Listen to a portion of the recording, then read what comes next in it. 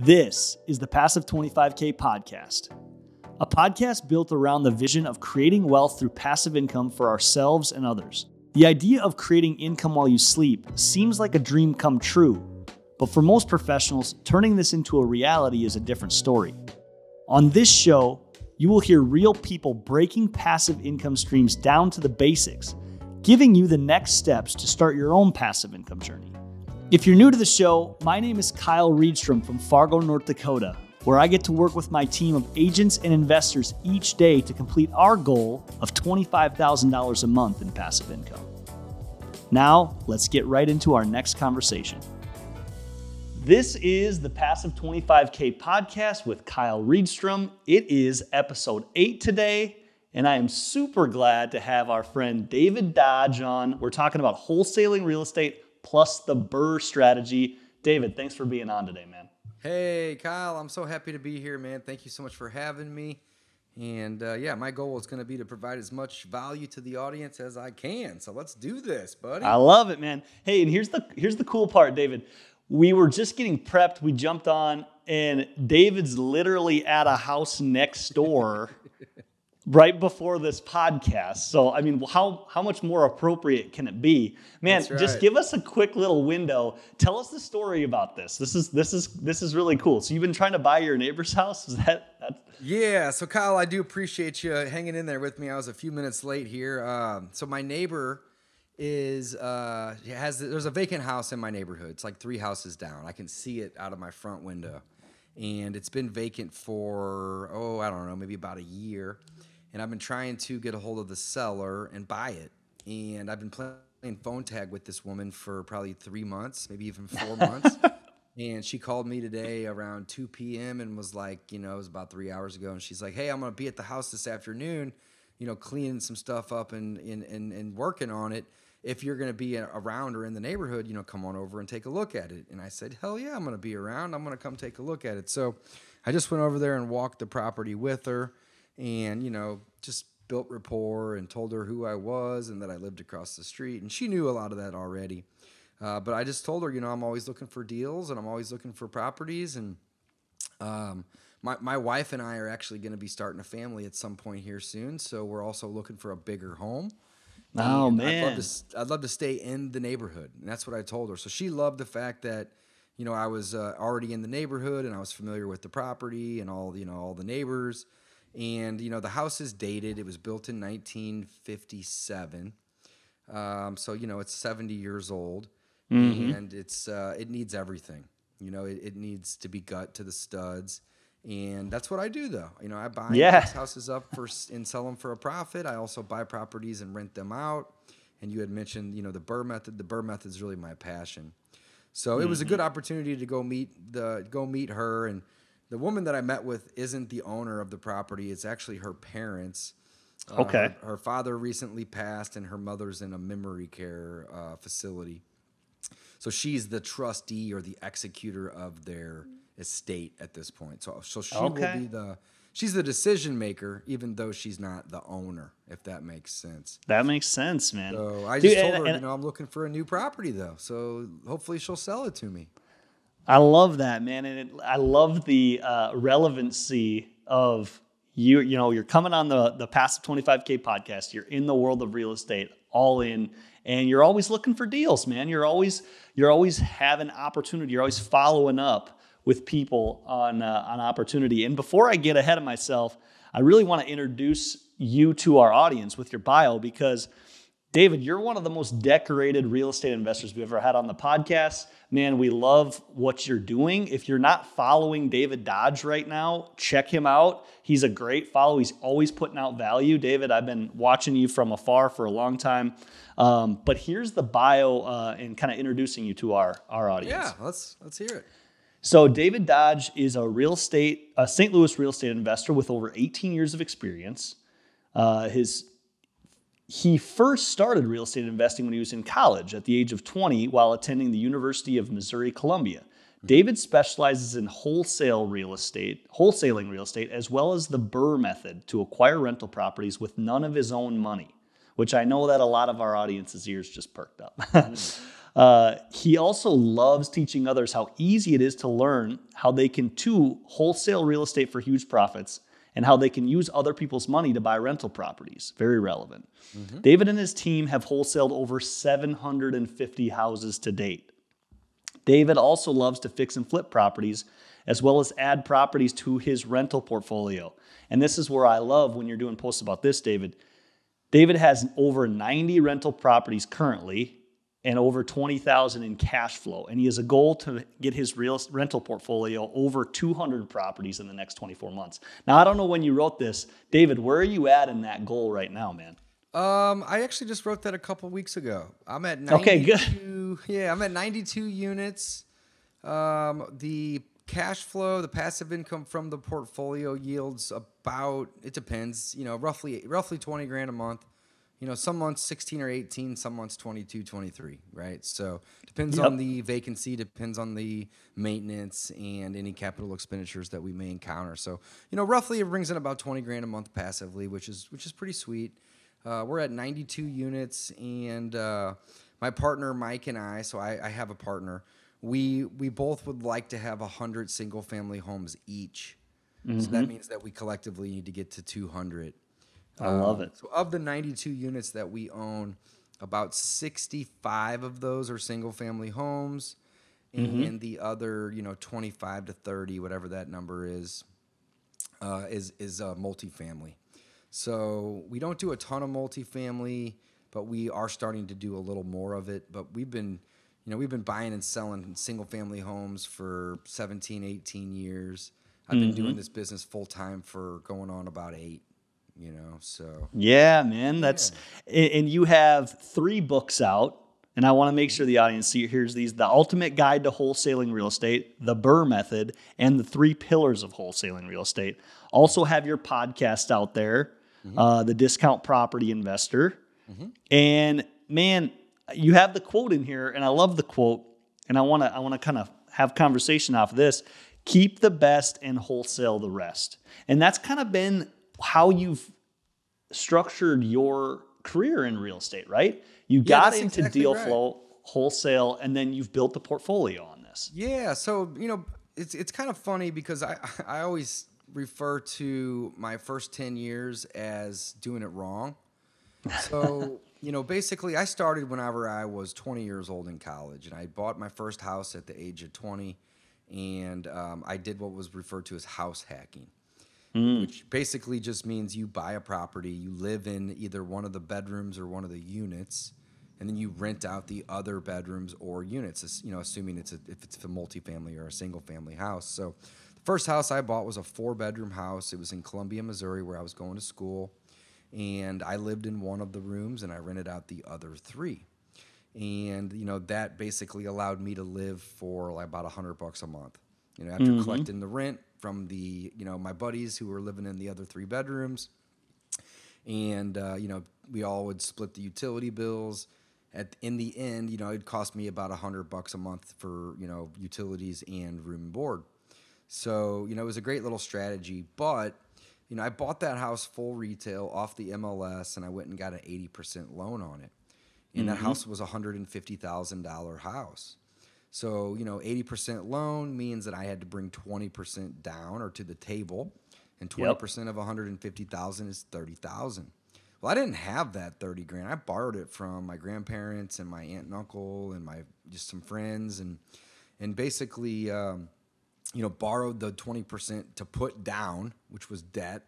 And then I went to the bank and I borrowed the other 80% that was needed. So I financed my first property 100%. And then over the next 2 or 3 years, I paid back the 30 grand that I borrowed from my friends and family to get into it.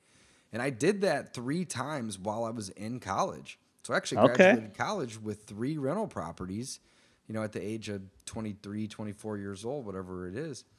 And, in the beginning, I did it wrong, though, because I was, borrowing or putting down the 20%. After college, I had various jobs in sales and marketing, and continued to buy rental properties. And I think, at the end of my 20s, let's say, by the time I was about 29, I think I had 12 rentals. So basically over the first 10 years of my investing career, I had gotten to 12 rentals, which is pretty good. But all 12 of those rentals, I had to either put down 20% from savings or borrow that money from friends and family and then get an 80% loan and then go pay them back over the course of a year or two. Yeah. So again, it was a success. Like looking back, like I'm so glad that I did that and used that method and that strategy. But now I don't put down 20% on properties. I use the BRRRR method to acquire them, and I use the equity that I capture in those deals as my down payment. So we use a little bit different method than we did in the beginning. I like to refer to the beginning as doing it wrong, because I had to essentially have 20%. So the average property I buy then and now, it's about 150 grand, and 20% is 30K. So if you don't have the 30K to put down, you need to get it somehow. And that's what I did. I would just go borrow it from people. Or, towards my late 20s, I had jobs or I was running small businesses, and I'd save the 25 or 30 grand that was needed, right? But I was still, no matter what, the first 10 years, even if it was borrowed money or savings, I was putting down 20%, which roughly equated to about 30 grand per property, right? And it was slow. So, I look at it like I got lucky 2 of those 10 years. From the age of 20 to the age of 30, 2 of those years I was able to buy 2 houses in a year instead of 1. Hence, I had 12 properties at the end of 10 years and not 10. So, 2 years I actually did pretty good. But the other, 8 years, I just bought a house a year. It wasn't anything, too crazy or too fast. And to kind of skip forward, I learned about, so at the age of 30, I decided that I was tired of working for other people. I was tired of having a boss. And I had various entrepreneurial businesses, at the time as well, but none of them were really taking off. They were just kind of just doing okay. And, I was A, tired of working for other people and having a job, and B, I was just tired of just getting by, just doing okay. So I decided at the age of 30, I'm 37 going on 38 now, but at the age of 30, I said, I'm going to go full time in this real estate business. I'm going to make it work. I don't really know how I'm going to do it, but I'm going to do it. And I never wanted to be an agent. That even today, I don't have any desire to be an agent. So I decided that I was just going to be an investor at the age of 30, and I had 12 rentals already. So I had a little head start on most people, but not much, And long story short, Kyle, I discovered wholesaling. I discovered direct to seller marketing, and the fact that you don't need to go find and buy properties on the local MLS. You don't need to have a real estate agent help you find those deals, that you can actually, go online and pull lists of vacant houses or absentee owned properties, and you can send mail to these people and connect with them directly. And that's kind of how I started. I was pulling lists of just those 2 things, vacants and absentees, and I was sending mail. And we still do that to this day. Now we do a little bit more. We'll cold call and cold text. We'll still send snail mail, like postcards and letters. We'll also send emails to people. We do a lot of other types of marketing as well, like pay-per-click and social media marketing. We've even done some mass media like billboards and radio. Never been on television, but don't rule it out. Maybe I'll try that at some point. But yeah, for the most part, at 30, I went full time. I discovered direct to seller marketing, which led me into wholesaling. And for those that aren't aware, wholesaling is basically flipping houses without buying them first. It's pretty cool. So what we do is we find somebody direct to seller that has a problem property, right? It's either the property's distressed or maybe they themselves are dealing with some sort of distress situation in their life. And typically speaking, the 3 Ds are a good way to describe what that looks like: death, divorce, and disease. These aren't things that I wish upon anybody, right? Nobody wants these things to happen to them. In fact, I don't like hearing about these things. But when somebody dies, when somebody gets divorced, or when somebody gets a disease, there tends to be a level of motivation to sell a property to help their other situation. So again, there's other reasons that somebody may be a motivated seller. Maybe they're behind on their mortgage payments. Maybe they haven't paid their taxes on their property. Maybe they haven't paid their income taxes. Maybe they're moving out of state for a job. Again, death, divorce, and disease can typically be highly motivational factors. But whenever somebody has these issues in their life, they often own a property that they need to sell. And that's where we come in. And I say we, not even referring to me as in myself, but we as in all the investors out there, right? I'm going to speak for all of us real estate investors here. What we do at the end of the day is really very simple. It's very simple. What is it? Well, we provide convenience to people in exchange for a discount. That's it. That's all we do. It's so simple. So, the convenience typically looks like a cash offer, a fast closing, and an as-is purchase. It's very simple. 3 things. Okay. Now, there could be 100 other things that we could do to provide convenience to people. For example, helping them load a moving truck or providing a moving company or truck for them, right? Those would be some other examples of convenience. But most people, they want cash, they want it quick, and they don't want to make any repairs or do any cleaning to the property. That's it. It's so simple. So we come in, we offer convenience, but in exchange for that convenience, Kyle, we demand a discount. I don't pay retail for properties. And in fact, over the last, 7 or 8 years, like you had said, in my bio, I've wholesaled about 750 houses, maybe even a little more than that. And every one of those properties, I was able to buy direct from a seller at a massive discount. And the cool thing about wholesaling is you don't need to buy the property before you can sell it.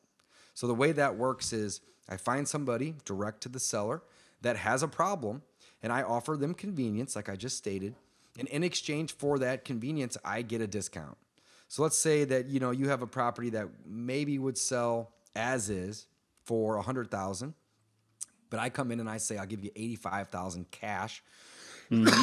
Excuse me, for that property. And they say, yeah, it's a little lower than what I'd like, but I need the money bad. I'm dealing with this issue in my life. And I send them an offer to purchase that property for $85,000, but I don't actually buy it. I just have a contract on it. And then what I do is I then take it to my network of investors, which I've built up over time. And I actually teach people how to do this as well. And I just say, hey, I got this deal. The as-is value is probably around 100. I have it at 85, but I'll sell it for 95. So I'll give the investor a deal. I mean, they may be willing to pay 100 for it, but I can get it to them for 95. But my price is 85. So what I do is I essentially just get out of the way. I locate a deal. I get control of it. I find somebody else that wants it, that's willing to pay me a premium on it, but still leave meat on the bone for them, of course. And then I just get out of the way. And I essentially sell my contract for them for 10 grand. So they see that I'm paying 85, they pay me 10. So they've already paid that, or they pay it at closing, and then they can step into my shoes and they can go buy and close on that property for 95. And that's what wholesaling is. It's just using paperwork to gain control of a property and then to sell that contract to purchase it. You got to think, you're not really selling the property. You're selling the ability to buy it. There's a difference there, right? So that's what wholesaling is. So you had mentioned in my bio whenever you were wrapping up, I have a motto, and it's keep the best and wholesale the rest. Yep. And, that's kind of how I live my life at my office. Everybody on my team knows that. So whenever we're doing marketing, we're marketing for deals. It doesn't necessarily have to be for, big houses or small houses or, nice neighborhoods or bad neighborhoods. We're just marketing for deals. Anybody that's got a vacant house, a motivated seller, absentee owned is also another reason that somebody would be motivated. And then, of course, all the things I mentioned, death, divorce, disease, so on and so forth. Well, we try to locate these people. And again, we know that the situation that they're going through or dealing with isn't a pretty one, so we're obviously not going to try to take advantage of people because they're going through these situations. But what we are going to do is we're going to offer to help them. And we're going to be 100%. Very transparent about the fact that we are investors and that we're doing this for a profit. I don't ever buy a property to lose money or break even. That wouldn't make me a very good investor. I'm always trying to make a profit. So I lead with that. I'm like super transparent. I tell sellers when I'm on the phone with them, hey, I'm going to buy this, I'm going to fix it up, and I'm going to sell it, and I'm going to make 30 grand. If you have a problem with that, don't sell it to me. Yeah, exactly. Right? But guess what? I can make your life super convenient, right? If you give me a deal that will allow me to buy it, fix it up, and sell it and make 30 grand profit, I will make your life extremely easy. I will make the process of selling this property, hopefully to me, very, very simple, right? Mm-hmm. I'll come out, I'll pay you the cash. I'll close relatively quick, a couple weeks, 3-4 weeks, which is much faster than putting it on the market. And, you know, it may or may not sell, right? And then I do all my own inspections. I don't require them to fix the property up or to make any repairs. I don't even ask them to clean it out. I'll buy properties that from hoarders all the time, and there's 5 or 6 dumpsters worth of crap in that house. Yeah. That's my problem, not theirs. I tell them, like, that's the convenience. Like, you can literally take what you want and walk away and leave all of that problem for me. It's my problem now. So that's basically what we do. We market for deals, and then the whole keep the best and wholesale the rest motto comes in, because if it is a good property that's, you know, meets my buy box, it might make for a good rental or a good, easy, fun fix and flip. We'll keep it. Keep the best. Yep. And then 100%. the ones that don't make for good deals, or they're too far away, or they're too small or too big, or not a nice neighborhood, or maybe it's too nice of a neighborhood and I don't want to go, you know, spend 300 grand rehabbing it, I wholesale those to other investors. So it really is a great tool to have in your belt as an investor, the ability to wholesale, because it allows you to turn, you know, a good deal into profit without having to A, buy it, or B, fix it. So wholesaling is definitely one of my favorite strategies. But the problem with wholesaling, Kyle, is wholesaling is a transaction treadmill.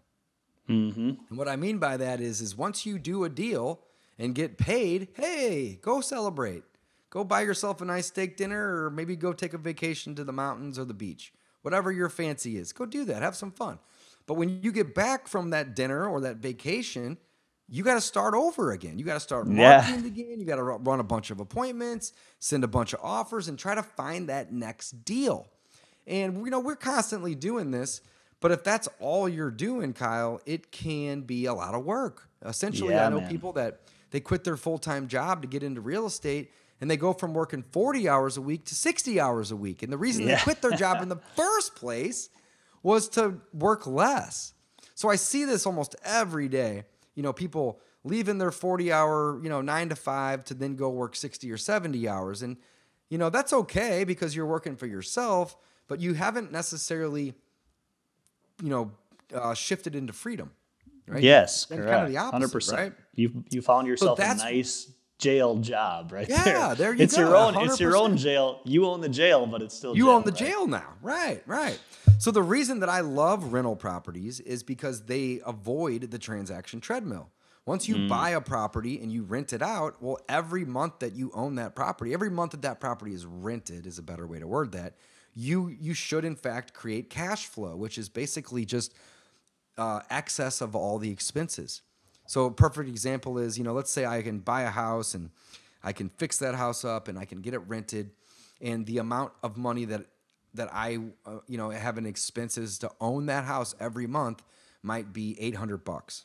That's what the mortgage is. That might include the taxes or the insurance. Maybe include some vacancy and or a little bit of maintenance. But $800 is what it's going to cost me to own that property. Well, if I can rent that property out for $1,200 a month, that's a $400 surplus every single month that I own it and have it rented. Well, $400 may not be that much money to, a lot of the listeners. But if you have 10 houses that make you $400 a month, that's $4,000. And if you have 100 of those houses that make you $400 a month, that's $40,000. That's huge, man. I love it. It. It's duplication, man. That's duplication. So that's why I love rental property, because it avoids the transaction treadmill. Once you get one and you get it rented and you find yourself some good tenants, you're going to get paid every month, regardless if you're here at home or at your office, or maybe you're on the beach or in the mountains skiing and you're not working, you still get paid. So I love rentals just for that reason. But again, we still wholesale properties because it's an easy way to unload inventory. And at the same time, you have to understand that we're helping people. We're helping people that are in distressed situations get out of those situations. And on the flip side of that, Kyle, we're helping investors, other landlords, other fix and flippers like myself find their next deal. And they're more than happy to pay $5,000, $10,000, $20,000 in some cases to the investor in the middle, the wholesaler, to bring that deal to them on a silver platter. So everybody wins in a traditional wholesale example. Everybody wins. But again, I like to keep the best and wholesale the rest, because if I wholesale everything, and by the way, I did that for about 3 years. So at 30 years old, I jumped in full time. And I'm going to be honest, I saw wholesaling as a big shiny object. I still kind of do. And I lost track, Kyle, of my mission. I think we hear this all the time too, David. Wholesaling is kind of the sexy thing. It's high cash, it's quick, you can keep going, but I love how you put the transaction treadmill part. That's what it is. So that was one of my questions is, did you get stuck on the treadmill for a while? I did for maybe 3.5 years even. And it was good. I was making six figures. I was working, 20, 30 hours a week. I was doing good, but I wasn't really getting ahead in my own eyes, right? I was just kind of spinning my tires. I was on this treadmill that just, the faster you run, the faster the belt starts to move, so you don't really get ahead. So, about 4 years ago, give or take, I woke up one day and I just looked in the mirror and I'm like, man, what am I doing? Like, I'm doing hundreds of deals and I'm making good money, but at the same time, I'm not creating more passive income. I'm not acquiring more rentals. And that's what I did. That's what I started with. I started with rental investing. Yep. I basically just had a little epiphany, Kyle, and I was like, you know what? Now that I have this skill of marketing direct to sellers and finding deals and getting good deals under contract, I'm going to pivot back to buying rentals, because now I don't have to go do what I did in the beginning, the way I did it wrong for 10 years, and pay full retail for properties. Now I can buy properties at a 20 or 30% discount to what they're truly worth, and enter the BRRRR method. So the BRRRR method, for those that don't know, it's a simple strategy, and it's an acronym. BRRRR in itself is an acronym. It's B with 4 R's. And the strategy is really, the way I define it, I've written a book on it, the way I define it is a strategy that allows us to acquire assets very rapidly, if you want, of course, with little to no money. That's the definition. I'll say it again. The BRRRR method is a strategy to acquire assets rapidly, if you want, with little to none of your own money. It's an amazing strategy. So what is it? How does it work? What's the acronym? B, 4 R's, Dave, what is it? Well, I'll tell you. The B stands for buy. But really, it's buy at a discount. Because the bigger discount you get on the front end, the easier the strategy gets. So I would never recommend anybody try to go use the BRRRR method and go pay full retail on market for a property. That's not going to get you anywhere. That's a key component of it. The key component. So B stands for buy at a discount. Not just buy, but buy at a discount. And then there's 4 R's. And these R's they're relatively straightforward. The first R is you're going to rehab the property, Kyle. Rehab it, fix it up, make it nice. The second R is to rent out the property. And by renting it out, it goes from being a liability into an asset. The difference between an asset and a liability is so simple, most people don't even know what it is. And I'll tell you right now, assets put money in your pocket every week, month, or quarter. Maybe even annually in some cases. But they put money in your pocket for owning them. Liabilities take money out of your pocket for owning them. So the house that you live in, unless you're renting out rooms, it's a liability. It costs you money every month to own it. The car you drive, even if it's paid off, isn't an asset unless you're using it to Uber or Lyft, right? Yep. That car is a liability. You have to put gas in it. You got to maintain it. You got to insure it. It costs money to own it. Well, rental properties are assets once they're rented because they actually pay you every month to own them. right? So That's right. again, there's 4 R's. The first R is rehab. The second R is rent. The third R is refinance with a bank or a credit union. And then the fourth R is literally just to repeat the process over and over and over again. So the difference of why we use the BRRRR method now and why it's the right way to invest versus the first 10 years, Kyle, where I did okay. I got 12 rentals under my belt, but I put down 30 grand on every one of those. Let's do some math. High equity, man. You're right. Oh my You're God, right. let's do some math. 30,000, I'm going to get my calculator out, times 12 is 360 grand. That's how much money I either had to save to put down or borrow to put down and then pay back. That's a lot of money. Yeah, and I don't encourage anybody to go do what I did. There's a better way. And that method is the BRRRR method. So here's how we do it now. We still put down 30 grand, except for we don't have to save it or borrow it. We earn it. So here's how we do it. We will go out and find a property direct to the seller, which I explained and described already. And we will get a discount on that property. So we will buy it at a discount. So I will buy a property for, let's say, 80 cents on the dollar. But in exchange for getting that discount, I'm offering convenience to the seller in some way, shape, or form, right? Yep. So now I've captured 20% equity already when I bought it. And I actually buy it. So I will use a hard money lender or a private money lender, and I will borrow the money that's needed to buy it and fix it from a lender. So I don't use any of my own money to do it. I borrow all of it. So I'll buy it at a discount. Next step is to rehab it. Well, I'm going to rehab that property. And there's a reason that I like to rehab a property. Actually, there's 2 or 3 reasons. Number one, it's going to help my appraisal, which is going to happen later, right? Number 2, it's going to mitigate or defer most of the maintenance that the property is going to need in the next 5, 7, maybe even 10 years. So like, for instance, a roof and an HVAC. I'm gonna put those on. I'm going to do those when I buy the property, so I don't have to mess with it 3 or 5 or 7 years later. Ideally, I can get 10 or 12 years out of a property before I got to go in and do major updates to it again, right? Nice. And then number 3 reason why I rehab a property is so I can charge more rent. If I have a property that has a 15-year-old kitchen versus one that's got a 15-day-old kitchen, which one do you think is going to rent for more money? Obviously, the one with the newer kitchen. So when we rehab a property, we're updating it. We're able to make the value go up, which maybe takes my equity from 20 to 25% or 30% now because I've increased the value with my rehab.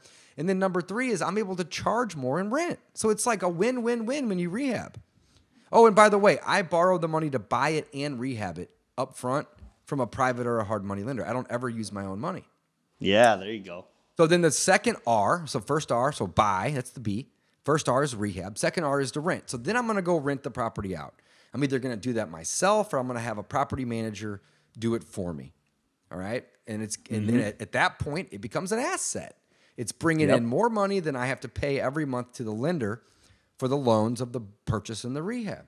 So then the third R is the refinance, and that's where I walk into a bank. And here's the big difference. In the beginning, the first 10 years, I would locate a property, I'd put a contract on it, then I'd walk into a bank. There wasn't any rehab typically being done.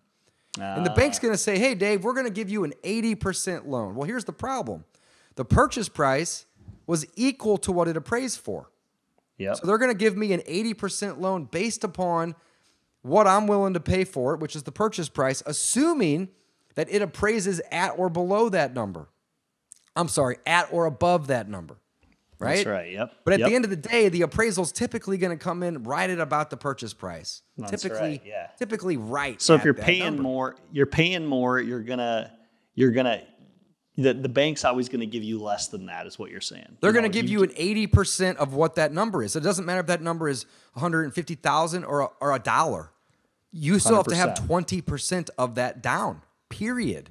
Yep. Right? 20% is 20%. It's going to matter on what the number you're putting that 20% to. But yeah, 20% is 20%. That's what you got to put down.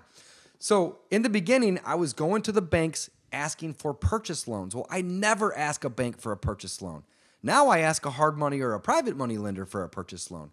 I buy it, I rehab it, I rent it, And then I go to the bank. And instead of walking in the bank saying, hey, Mr. Banker, let's just say John. John's the banker. Hey, John, I'm looking to, instead of me going in and saying, hey, I want to buy this property, now what I do is I say, hey, John, I already own it.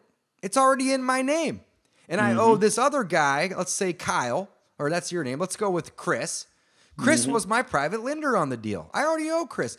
Would you have interest in refinancing this to where I owe you guys the money instead of Chris, John? And John says, of course, David, we would love to do business with you. So guess what? Chris says, we're going to give you 80% of what it appraises for. Well, the big difference now is that what I paid for the property is irrelevant. In the beginning, I'm basically paying full appraisal.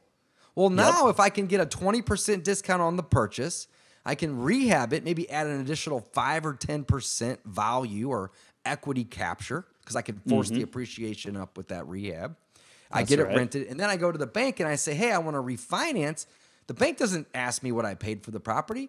What they say is hey, Dave, we're going to give you 80% of what it appraises for. So my goal with using the BRRRR method, Kyle, is to be all in, all the purchase, all the rehab, all the holding costs, all the interest that I might owe my lender, all the utilities, all the taxes, all the insurance, everything. If I can be all in at 80% of what it appraises for, and a bank's going to lend me 80% of what it appraises for, I can take the money from the bank loan and pay back all of those debts and acquire that asset with no money out of pocket.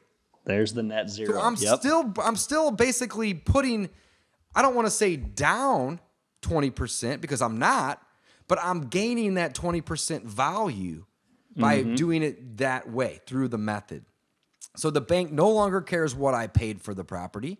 Now they just want to know that it appraised for X and they're going to lend 80% of X. And if I'm all in at that number, I now get to refinance and pay back the private or hard money lender that I borrowed all the money from in the beginning to get into the deal. And they're made whole and they're happy. And they're basically like, Dave, when can we do it again? Yeah, I don't make money whenever I have my money back. I want to lend it to you so I can have you pay me an interest rate on it, right? Well, if I can be all in at 80% or less, and in some cases, Kyle, I'll be all in at 70 or 75% of what it appraises for, and the bank will actually let me pull a little money out. So I can pay back my lender for the purchase, the rehab, all the interest, and I might even walk with $5,000 or $10,000. How awesome is that? That's awesome. That's the beauty of it, the BRRRR strategy. And for people that haven't heard of this before, man, what an in-depth walkthrough from a guy that's done this over and over and over again. That's right. Man, there's so many nuggets in there, David. And we're going to take a little break. Yeah. We're going to come back. I want to dive into some of these tactics you've explained, some of these, just your story in general. And I also want to get your take on the market a little bit. So we're going to do a little break and then we'll be right back. You got it, man. Thanks, Kyle. Hey, wanted to take a quick break from this week's episode. Wondering if you ever ask yourself, how do I get started in this stuff? Or if I'm already doing it, what are some next steps or people that are doing the same thing that I want to do, people on this passive income journey? Well, we were getting that question and we created a community of passive income investors called Passive Income University. This is a place where you can watch videos, things that we've done, where we put tools and information, where we've built a community of people that can communicate, ask questions, and grow together to start their passive income journey. And eventually we complete our passive income journey together. If you're interested in more info on Passive Income University, check us out at p25kg.com. All right, we are back with episode 8, Wholesaling Real Estate plus the BRRRR Strategy with David Dodge. David, I just want to say this. If the audience members didn't catch the first half, for some reason, if they're jumping in the middle of this thing, go back and listen to that first half and all the nuggets you were dropping in there, man. You know, I want to talk to real quick how you made the switch because you explained your story so well. You were doing the slow route. You kind of called it the wrong way or the dumb way of doing it. It was the slow route. Yeah. It was the slow route to start. And one of the most compelling parts of your bio, your story, is the scale in which you've been able to achieve. And you explain how you came across wholesaling, partnered with the BRRRR strategy, started using other people's money for speed, started being able to get the deal flow working in your favor. You said you did it the hard way for a while. When did you kind of have the aha that it's like, if I want to achieve my goals, I need to change. I can't be having $30,000 of equity tied up on every property. I think a lot of listeners are stuck in that snag right now, David. Yeah, absolutely. Where they're like, they're saving well, they've got professional jobs, but they're working hard, money's coming in. They're even being strategic with other investing. Oh, but then it's all for 8, 9, 18 months of savings, one property. Right? When did this, what can you speak to for our audience that want to hit the accelerator a little bit, Absolutely.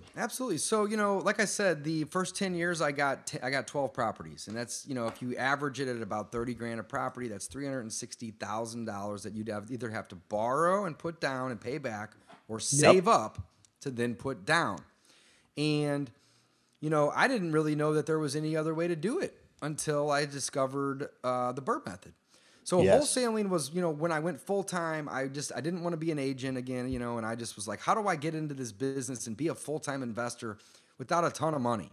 I essentially had, a little bit of money, but not a ton. And I put that into marketing. And then the marketing got me into wholesaling, and I, did really well with wholesaling. Yeah. Yep. But the lessons that I learned for those first, let's say 3.5 years of just doing wholesaling full time was how to find good deals, how to market direct to seller, how to negotiate, and, how to win deals, how to get properties under contract. Yes, solve problems for sellers. You explained that. Problems. Our audience is hearing a few of the same themes from other episodes now, where I hear you say things like transparency, options. You're creating certainty for these sellers. You're helping. You're providing convenience with, like you said, cash, as is condition, fast closing. Yep. You were able to. That's what entrepreneurs do, is solve problems. That's right. That was one of the skills you said, and I think that that's so important to note because that's a free skill. That's something you can learn, how to solve problems, think critically, and then create relation. You also mentioned that with a lot of your all sellers. the above, all very, very important. So all of my wholesaling, and again, we still wholesale a couple deals a month on a good month. On a bad month, we'll probably do 1 or 2. So we're still doing a lot of them, right? But basically, after about 3.5 years of wholesaling full time, I was just, again, I kind of had an epiphany, and I'm like, man, I got into real estate at the age of 20 because I wanted to be a landlord and I wanted passive income. And over the last 3.5 years, I hadn't even bought a single rental property. Like, I basically took 3.5 years off of buying rentals and just wholesale. Yeah. And I had done several hundred wholesale deals over that 3.5 year time. And basically, though, because I had learned all these skills on how to market and how to find people directly and how to get them on the phone and how to negotiate with them and how to provide convenience in exchange for a discount. These were such great skills because once I kind of, had the epiphany of, man, I'm not really, so like, I don't think wholesaling is investing. I think wholesaling is marketing. That's really what it is. You market to find a deal, and then once you find it and get it under contract, you have to then market that contract to purchase to your investor pool. It's a marketing business. Yep. So personally, I don't think wholesaling is investing. Man, and I was investing for 10 years. Yeah, I was investing for 10 years. And I took 3.5 years off. But that 3.5 year off, hundreds of deals, and I learned valuable lessons on, how to find the sellers and how to negotiate and how to get these properties under contract. So then when I decided to go back into investing, I now had all this fuel to throw on my fire, right? Mm-hmm. So I knew how to find discounted properties at deals. And instead of me going and locking these properties up and then finding a buyer, I then pivoted to just find a lender, find a local, person or even company, private or hard money, right? Yep. To lend me. So instead of so nothing really changed on the front end. I was still marketing for deals. But now when I'd find a good one that I liked, I would keep it. So keep the best, and I would still wholesale the ones that didn't make the most sense. I'd still whole those. That's right, man. So that was the big pivot. And then I would borrow the money to buy. Go ahead. Then I just wanted to throw a comment out there. Your mindset too. You mentioned the word freedom. it's almost like you went from, well, I don't want to put words in your mouth, but like short-term vision, transaction treadmill, making good money to, wait a second, my goals are long-term. My goals are freedom. My goals are time, right? And that's such an important thing. I think for a lot of us in careers, I'm a real estate agent. You get in the sales treadmill, man. And that's like, how do you get out of that, right? Yeah. Unless you change to a freedom disposition where you want long-term goals, you want to start stacking the pennies and keeping the pennies, you know? So that I hear that switch. And I remember asking you, this was years ago now, David, when we first interacted, but I said, David, why do you wholesale, man? What's your goals? And you said, more rental properties.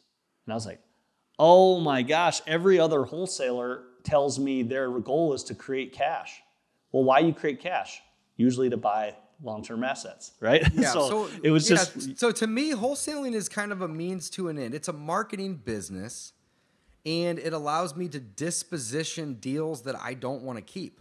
So if I come across a deal that I don't want, but I know it's a deal, well, I can turn that deal into 5 or 10 grand that then I will then use for more marketing to find the deals that I want to own and keep and hold. Right? Yes. So to me, wholesaling is a marketing business. It's not investing. And whenever we say keep the best and wholesale the rest, if we find a good deal on a property, and what I mean by deal is like a discount. It's that simple. It's a discount. If I find a property in the hood that I don't want to buy, but I can get it for 60 cents on the dollar, and I know somebody that would pay 70 cents on the dollar. So again, I'm leaving meat on the bone, right? But I can make 5, 10, 15, 20 grand in the process.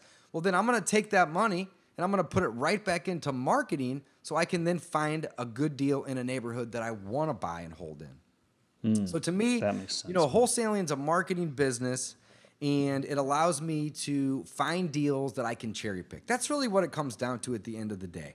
Most wholesalers, especially newbies, they're not cherry picking. They're just wholesaling everything, and that's fine. Yeah. But after a while, you get kind of tired of it. And it's a transaction treadmill. So what I decided to do, let's just say 4 years ago for simple math. 4 years ago, I woke up and I realized that I wasn't really on the track that I started on. I was on a different track. The one I started on was slow and steady, but it was slow and steady. I was acquiring rentals slow and steady. Well, then I took a 3.5-year break and I did a ton of deals, but I hadn't acquired a single rental property. I still had 12. So I was like, you know what? I'm going to take the skills that I learned from this marketing business and I'm going to put these into play to find deals for myself. So I don't have to go to the MLS and hire an agent and pay full retail. Now what I can do is I can do the same thing I did, but I'm going to bring in the BRRRR method. So enter the BRRRR method. So now we'll use our marketing from our wholesaling efforts to locate good deals. If they don't make sense for us and they don't meet our buy box, we wholesale them. But if they do, we cherry pick those and keep them. And then we'll go to a private or hard money lender. We'll borrow the money that we need to buy it and to rehab it. I don't like to use any of my own money. So I'm going to borrow all of it. I'm going to buy the property. It's going to be in my name. I'm going to fix that property up. And again, there's 3 reasons that we do that. Number 1 is we're going to mitigate all the maintenance and capital expenditures for hopefully the next 7 to 10 years. Number 2, it's going to increase the value of the appraisal, which is what we're going to get the loan on in the end anyway. So we're going to force appreciation. So we're gaining equity. We're capturing equity when we buy it at a discount. And then we're adding equity by fixing that property up. And then number 3 is if you have a nice updated property with newer items and, nice and clean and fresh, you're going to be able to charge more rent for it too. So there's so many advantages to rehabbing. Like rehabbing is my best friend. I love to rehab properties. Yes, absolutely. And then we get it rented. And then again, here's the last and final step, not including repeat, because that just goes without saying. Repeat is self-explanatory. But the last step in the BRRRR method, or the third R, is to refinance. And here's the difference. Again, I'm not walking in the bank saying, hey, I want to buy this property. Will you help me? Because they're going to say, yeah, of course we will. We're going to give you 80% of what you're going to buy it for. You're going to need that 20%, period. Now, I've already owned the property, so I'm no longer asking the bank to help me buy something. I already own it at this point. So now what I'm going to do is I'm going to go into the bank and I'm going to say, hey, I got this property. Oh, and by the way, Mr. Banker, I think we were referring to that guy as John as in our example. Mr. John Banker. By the way, I just spent 20, 25, 30 grand fixing this property up. And then that banker's eyes and ears are going to open up big and wide, because now in the event that they give me a loan on the property and I default, meaning I don't make the payments and they have to foreclose and take that property away from me. It's never happened and hopefully won't ever happen. But in the event that it does, do you think that banker and that lender is going to be more likely to lend money to me on a property that just rehabbed or one that needs a bunch of rehab? Well, obviously, they're taking risk by giving you a loan. So if you can present them a property that just has a brand new roof and a brand new kitchen and a brand new plumbing stack and brand new flooring and brand new paint and brand new light fixtures, that's going to make it easier for them to sell it in the event that they have to take it back. So I'm also mitigating a lot of the banker's risk by bringing them a property that was just rehabbed versus the first 10 years when I was finding properties that didn't necessarily need a bunch of rehab, but they had some outdated features. Well, now all the property's features are brand new. So when we go to the refinance stage, here's the biggest thing. I'm not asking them for a loan anymore. I'm asking them for a refinance, refinance. You know, some people say refinance, some people say refinance. It's the same thing. Same thing. But I'm asking them to give me a loan on this freshly updated property. And then here's what they do. They say, hey, Dave, great, no problem. We're going to send out the appraiser. And this time we're going to give you 80% of what it appraises for. So they're still giving you an 80% loan. But the difference is the purchase price matters when you're buying a property with a bank. It doesn't matter when you're refinancing. So if you can buy it at a discount, add a little bit of value from your rehab, which does multiple things, of course, and then you can go get a loan from a bank and they say, hey, you know, let's just use simple math. Let's say now that the property appraises for $150,000. That was the same purchase price in the beginning, but now it appraises for $150,000. Well, what if I bought that property for $80,000 and I put $30,000 in it? That means that I'm all into that property for $110,000. Well, if the bank's going to give me an 80% loan of $150,000, they're going to lend me $120,000. Well, if I borrowed $110,000, now there's going to be $10,000 extra that I can use to pay my private lender's interest. I can use it to pay closing costs. I can use it to pay taxes. Maybe the bank that I'm refinancing with will let me escrow my taxes and my insurance. Well, I can prepay those. And basically, I can acquire the asset with no money out of pocket. So the difference is there's still 20% in play, but I'm not having to come out of pocket for it. I earn it, right? Yes. We're going to earn that 20% versus save it or borrow it. And that's the beautiful thing about the BRRRR method, Kyle, is it allows us, again, let's define it. It's a simple strategy that allows us to buy assets or acquire assets, same thing, very rapidly, if you want. I always like that part. With little to no money, right? So we're still buying assets and acquiring them, but we're not having to put the money down. We're earning that money. And then the last R in the BRRRR method, buy, rehab, rent, refinance. The last R is repeat. And that's the beautiful thing. It's a very scalable strategy, Kyle. In fact, at any given time, I have anywhere between 5 and 15 properties somewhere in the BRRRR method. Either I'm in the buy at a discount phase, or I'm in the rehab phase, or I'm in the property management leasing phase, or maybe I'm in the refinance phase. And sometimes that can take a couple months if the bank requires some seasoning, or maybe they're backed up and they can't close for 6 weeks, whatever. But we're somewhere within that strategy. And again, the last R is simply to repeat, which allows you to do this, and it's very scalable. So a lot of people, when they first learn about this method, they think that they can only do one at a time. That's not right. That's wrong. I could go buy 10 properties, assuming I have enough private or hard money lenders available, and I could rehab all 10 of them at the same time. I can rent all 10 of them at the same time, and I can go to the bank and refinance all 10 of them at the same time. Or I can do 2 buys and 2 rehabs, and I can have them somewhere within the process. So I think as of today, business is a little slow right now. I think I have 7 of them going. And that's slow for me, right? So it's that's very, slow. very scalable. Yeah, and so I know a lot of people are listening to this, and after listening to this, or maybe during, they're Googling how to wholesale. They're Googling, they're going into the BRRRR method. What do you see? Like, the way you do things makes a lot of sense, and you've done this for a long time. But people Yeah, that I've are done just about getting started, 200 BRRRR deals to date. Quite a yeah, few. BRRRR, over 750 wholesales. What do About you see 200 BRRRRs. Yeah. What do you see new wholesalers doing wrong with this? Like, why are people getting Well, first and foremost, hiccups? let me set the record straight. You don't have to be a wholesaler to use the BRRRR method. Correct. Ideally, Yes. you know how to wholesale because it's going to be it's going to be a bunch of skills from your wholesaling endeavors or activities that you can obviously piggyback on while using the BRRRR method, right? So, Yes. to answer your question, what do a lot of wholesalers I see doing wrong? Well, they're not looking to get off the transaction treadmill. They're just Yeah, looking that's for fair. more wholesale deals. And here's the thing. That's good and all if you like working hard. I'm pretty lazy, Kyle. I'm going to be honest, man. Like, I want to work about 30 hours a week at most, right? Ideally, I can work about 15 or 20 hours in a week, and I'm good. That's enough for me, right? Mm-hmm. I am self-proclaimed lazy.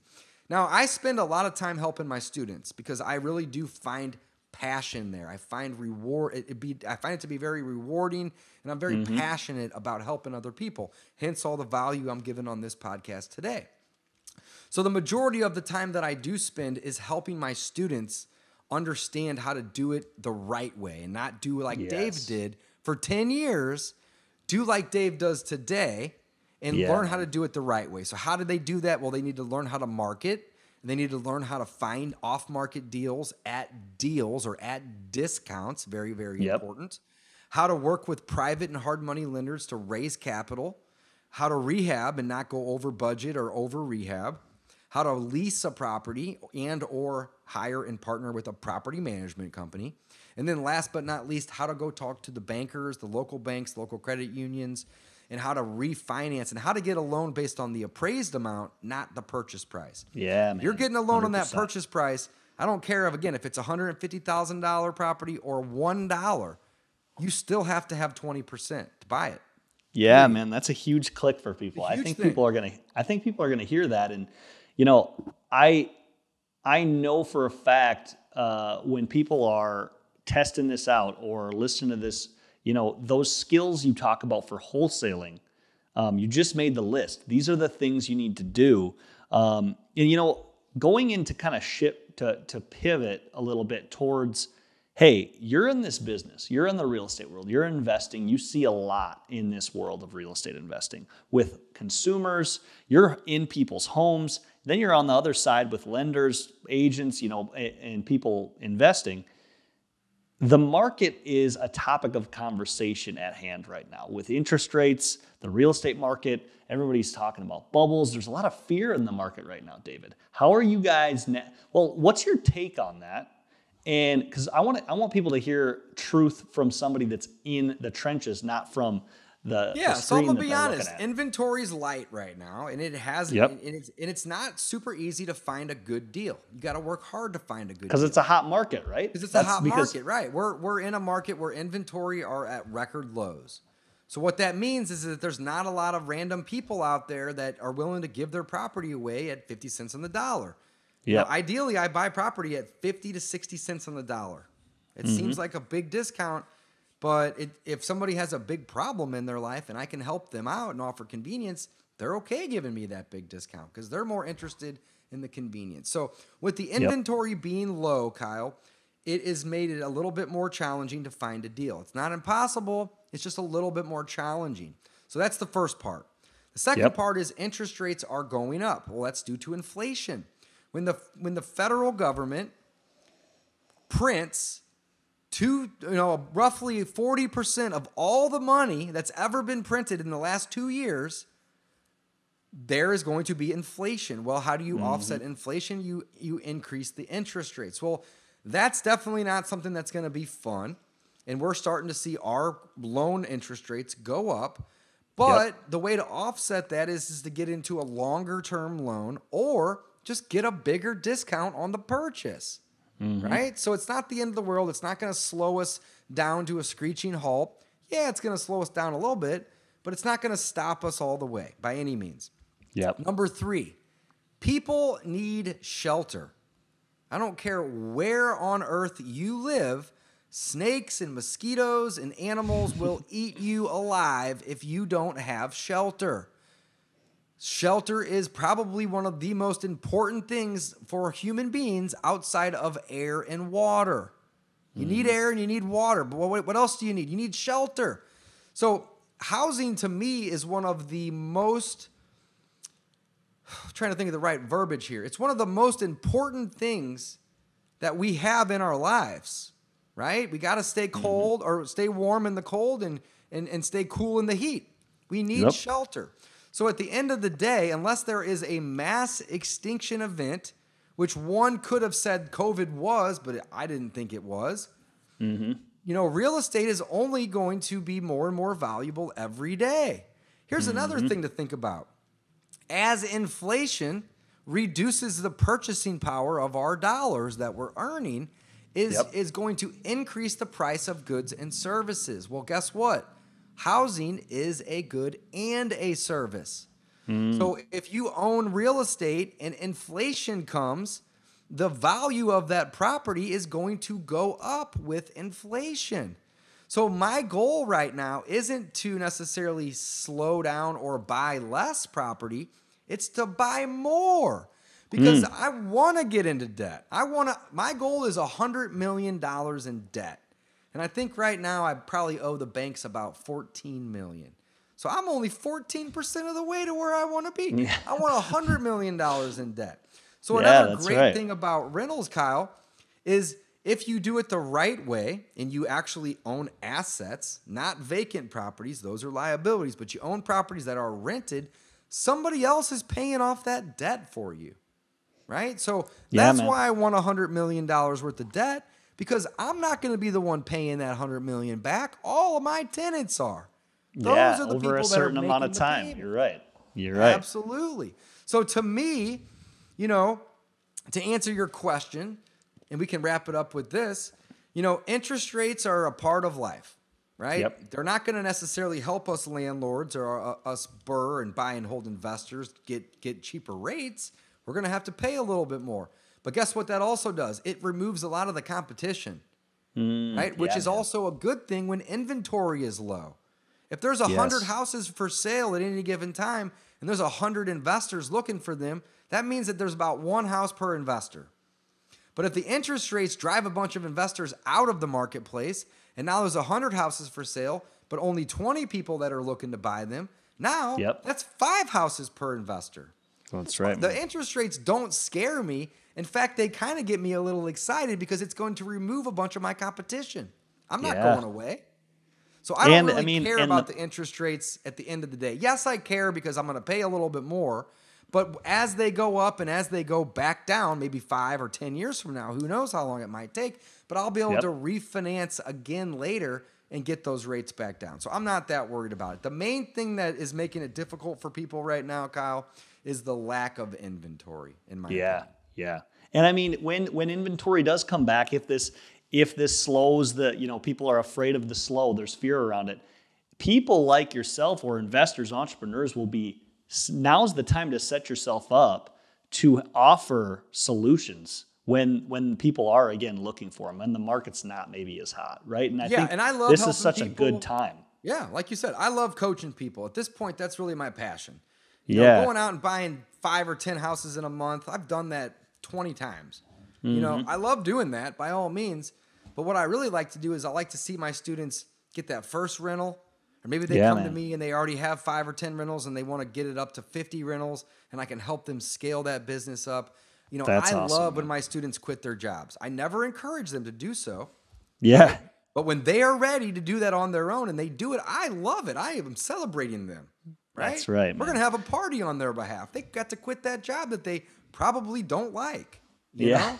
Yeah. So, my passion at this point is to educate, it's to motivate, and it is to empower other people to use these same skills that I have learned and basically mastered to acquire rental properties and real estate at an off-market discounted price, so I can then do, like you said in the beginning, keep the best and wholesale the rest. It's so simple. Yeah. And the ones that we do keep, we use the BRRRR method to buy, rehab, rent, and refinance them, which allows us to acquire them with little to no money. So Kyle, over the last 100 BRRRR deals that we've done, the average amount of money that we're leaving in a deal is $1,200.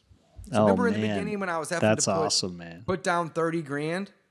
Yeah. I've reduced that from 30,000 to 1,200, 1,200. And if that property cash flows, let's say $300 or $400 a month, after 4 or 5 months, I don't have any money in that deal anymore. It's infinite return. Infinite. That's right. If you can acquire an asset with no money or even little, in a couple months, or maybe even it takes a year or two to pay yourself back if you leave 4 or 5 or 6 grand in the property, whatever. That's still a whole lot better than the 30,000 that I used to leave in the very beginning. And that's how most people buy rentals. They save up 20, 30, 40 grand, they put it down, they get a loan.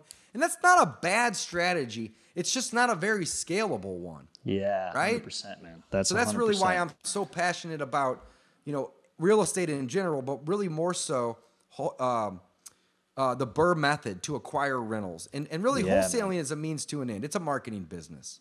That's a good thing for people to know. Wholesaling is marketing, not investing. I really like that. That's a note that I took.